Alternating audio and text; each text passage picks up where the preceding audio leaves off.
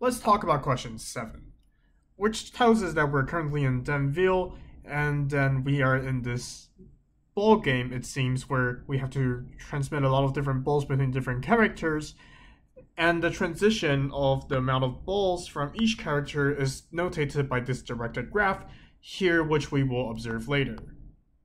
But for now, part A tells us that the state of this ball transmitting system game will be expressed as the state vector x of t, which is having the components xb, xa, and xi, and now we have to write out a transition matrix such that the transition matrix tells us how the transformation works with regards to the way we express the state of the system.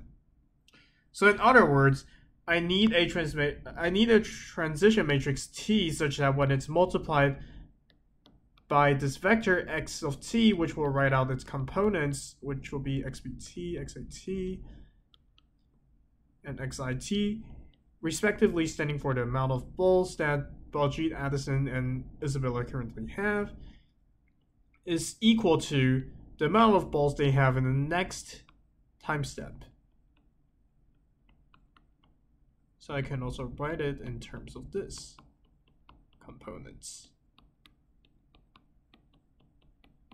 And as a single vector, we will express it as x of t plus 1. So in order to do this, I first need to figure out the transition matrix content, which, while it's observable from the graph here with all of these decimal numbers, I have a trick up my sleeve that I usually use for this type of question, which is that I write that transition matrix, which is 3 by 3 square matrix due to us having 3 state variables, will have something to the contents of this. So I know that I'm going to draw a dashed line box here, which means it's not complete, which means it's not contained in the expression for t. But I know that I'm going to multiply this matrix by this vector, so that the result will then give me the result of the next time step. Essentially, we're just rewriting the equation we had above. So that means I will need some amount of b, which is the amount of balls Baljeet gives to himself. I need the amount of balls that Addison will give to Baljeet. I also need to have the amount of balls that Isabella will give to Baljeet, such that I multiply the amount of balls Baljeet is going to give himself by the current amount of balls it has, so I get the fraction of balls from Baljeet that's going to Baljeet, which I'll write to be xb of t plus 1 is equal to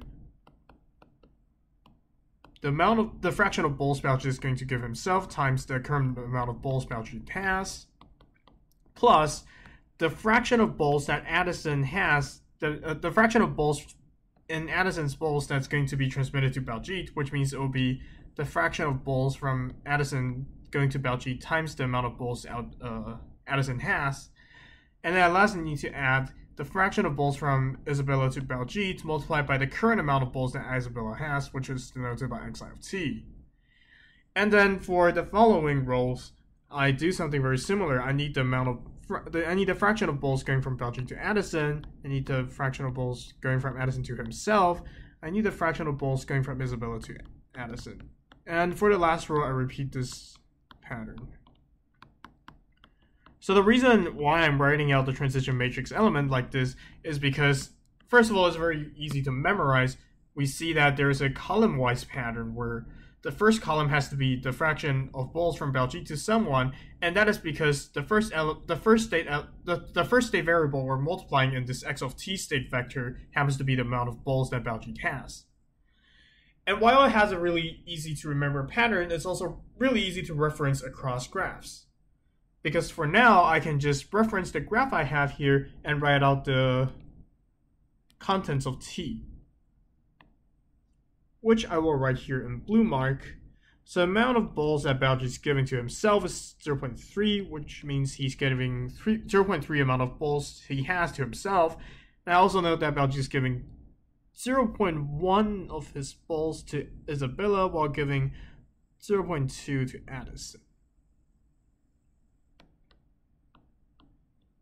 Okay, and I need the amount of balls that Addison is giving to Baljeet, which is 0.4, giving to himself is 0.5, and giving to himself is 0.3.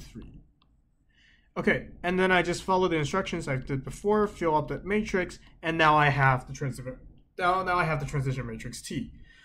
We can do a verification on whether this is right. So let me drag this down here because this is going to be a very important equation that we can cross-reference. Say I have the current amount of balls each character has again here. And now I'm going to try to calculate the amount of balls that Baljeet will have in the next turn. And again, I'm just rewriting the equation above to reiterate what I have said orally.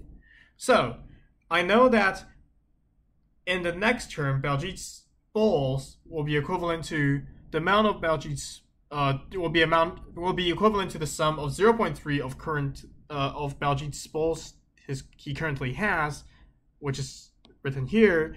I also know that it will be added by the amount of balls that Addison is going to give to Baljeet, which is 0.4 of Addison's current possession, which is written here. And then it will also be added by 0.1 times the current amount of balls Isabella possesses, so 0.1 of Isabella's balls is going to Baljeet. And I know that through the secret art of matrix multiplication, which is called like this, like that, the amount of balls that Baljeet will have next turn is equivalent to this is equivalent to the sum of products that I currently stated from the graph. So I know that this transition matrix seems to be the correct one. So let me just erase these and keep the answer here. Okay, so now that we have solved the first part of the question, we can move on to the second one. Suppose that instead the transition matrix we have is something that follows the line of this. Is this matrix conservative? So we'll have to remind ourselves of what does a conservative matrix stand for. If a state transition matrix is conservative, all columns must add up to 1. And the reason why all columns must add up to 1 is because, as we stated before, the sum of each column stands for the amount of balls from each character that's staying in the system for next turn.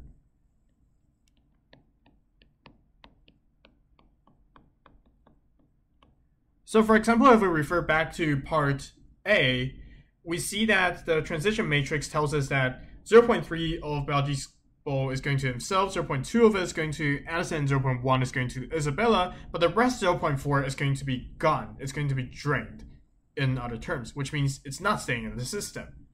However, the definition of a conservative system is such that everything I have in the last step of the system must be kept to the current step. And then in this case, we see from the first column that whoever the first character is, we have lost half of this character's balls, which means the system is not conservative. So the matrix is not conservative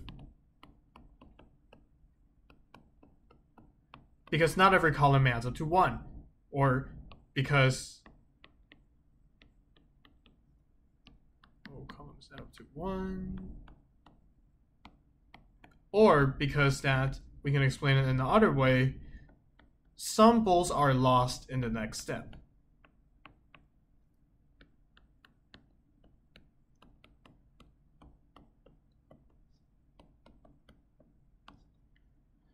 And the fact that some balls are lost in the next step comes from the fact that not all columns in this matrix add up to 1. So now let's move on to part C of the question, which tells us that there is this new transition matrix called B with eigenvalues and eigenvectors given to us. So given x is equal to 320, does the limit of n approaching infinity b to the nx converge? So in other words, we are being asked, does the steady state distribution, which will be something like this, the limit of n approaching infinity x of n, converge? So do we have a steady state distribution available? So to do that, we need to first figure out how do we actually compute b to the n times x. And the way we can do that is, let's first notice some minor patterns, which is that let's say bv1 is equal to lambda 1 v1, which is given by the eigenvalue eigenvector relationship. B squared v1 is equal to b times v1, and then I'm just going to use the rules of matrix multiplication. So it's equal to b times bv1, which is equal to b lambda 1 v1, and then that's equal to lambda 1 bv1, which is equal to lambda 1 squared v1. And as we keep going over this pattern, we'll see that b to the n times v1 is equal to lambda 1 to the n power times v1. And then, since matrix transformations are linear transformations, I can just say that b v1 plus v2 plus v3, or b to the n, v1 plus v2 plus v3 is equal to lambda 1 to the n power plus times v1 plus lambda 2 to the n power times v2 plus lambda 3 to the n power times v3. And then I can now express 3 to 0 as a linear combination of the eigenvectors such that I can use this equation I use above, which is b to the n times a linear combination of the eigenvectors. And then that way I can get b to the n power times x. And then we'll also have to remember the limit notation later, but let's do that in the math step. We need to first figure out how to express x, the vector x, as a linear combination of alpha of v1, v2, and v3.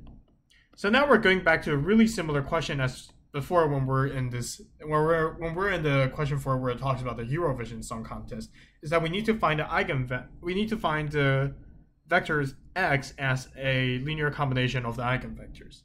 The surefire way again is that we construct a Gaussian elimination system, which means we write the system to be something like this, right, where v1, v2, and v3 are eigenvectors and thus columns of a matrix. And we try to use Gaussian elimination to solve for alpha, beta, or gamma. Or in this case, there's a quicker way. So first I noticed that the vector x third component is 0. And it also happens that there's only one eigenvector whose third component is not 0. So it will be natural for me to assume that v2 is not contained in the vector x because it has a non-zero third component while x doesn't have one.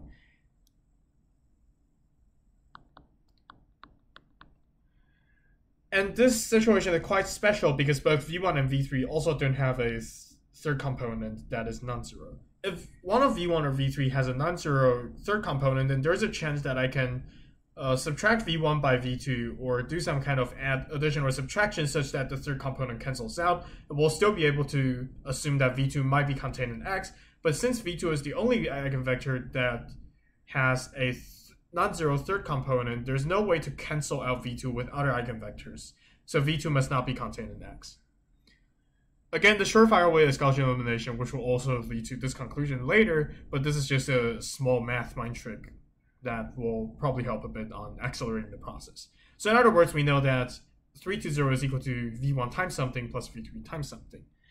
We see that v3 doesn't have a second component, so that means we must have 2 v1 such that the second component can be kept as 2. And last but not least, since there's already 2 v1, my first component is currently 2, and I just need to add 1 to the first component, and that will mean I add 1 v3. So summing that up together, I get that this is equal to 2v1 plus v3. So now that I know that 3 to 0 is equal to 2v1 plus v3, what I can do is start computing the limits. So the limit of b to the n times x is then equal to the limit of n approaching infinity, b to the n, times this linear combination. Which tells me, via the b to the n series of equation analysis we have done before, especially with this equation, it's equal to 2 times lambda 1 to the nth power plus times v1 plus lambda 3 to the nth power times v3. And now we just have to know lambda 1 and lambda 3, which is given. So lambda 3 is equal to 1/2 and lambda 1 is equal to 1. I'm going to fill in the values here. Plus 1/2 to the nth power times v3. But 1/2 to the nth power when n is approaching infinity is going to be 0. Because if I just multiply 1/2 by itself for infinity times, it's going to go to 0. So I know that v3 will at last be zeroed out. And then my final answer for this is going to be 2 times v1, because 1 to the nth power, no matter what n is going to be 1. And v1 is equal to 110, so 2v1 is equal to 220. So this gives me the steady state distribution of the final amount of balls in the game. And so we have solved this question.